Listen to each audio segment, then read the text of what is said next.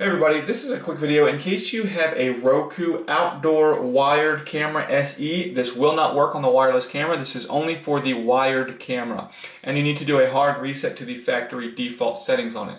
Now you're going to want to do this for one of two reasons. The first one is troubleshooting. If you're having any issues with this camera not working properly, not connecting properly, things like that, a hard reset can fix a lot of issues if the camera is not working. Now the second reason you're going to want to do this is if for whatever reason you just want to get this camera back to the way it was when it came out of the box. We can do that really simply. Now we're going to need to keep an eye on this status light up here, and we are going to look at the bottom of the camera. You might need to remove the mounting plate to access the button, and you will see the setup button. And what you'll do is with power to the camera, you're going to just press and hold the setup button for 10 seconds and then release the button.